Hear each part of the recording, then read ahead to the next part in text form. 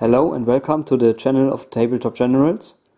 I'm Andreas and today I'm showing you our progress for the Desert Red Spritz for our North Africa project. As you can see, it's quite a lot. I'm just going to show you all the things that we have here. 20 A10 tanks as an armored company. Then we have a three Morales Harrington recce armored cars and 3 units of 3 universal carrier recces. Then I also made a rifle company with 3 platoons. One of them is Australian. Then we have a small mortar section battery and a platoon of Vickers HMG teams and some anti-aircraft firepower and some 25-pounder artillery. And as you can see here, we have some more additions that aren't quite ready, not as ready yet, with 4 trucks for battle group mostly and 3 Matildas. Yes, and as you can see, base colors and ground colors are already painted on, and uniforms and helmets, except for this base. So they are quite far, but not far enough. They are one bridge too far.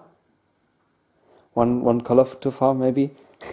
I'm going to show you a list, 2 lists that I made for this army, because the Italians have 1,400 points, and this is more than 3,000 points. And this is without the Stuarts, which arrived in July 1941, and also without the Crusaders. So there's quite a bit that we don't have here yet. We are focusing on what we need right away, like what has been used right away.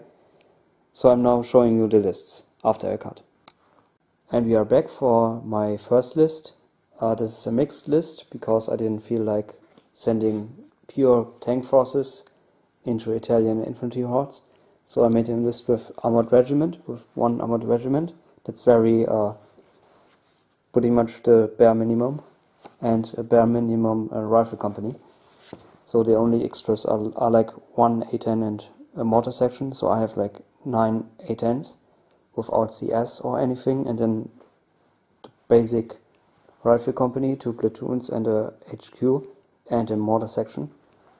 So that's a 1,390 points list. So, and this is my second list. This time we're a pure tank force, armored regiment, and I play with an armored regiment HQ and a heavy cruiser armored company. This is the company, this is the HQ. The HQ has 2 CS tanks, everything else is an A10 Mark II with just the normal gun, a 2-pounder gun, and the CS will probably help me out a lot, so that's why I chose them instead of other options.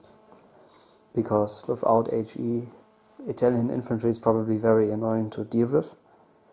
And also, I still have the option of maybe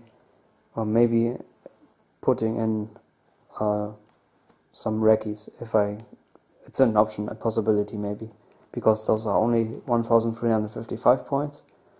So who knows? But yeah, as you can see, it's a very simple list.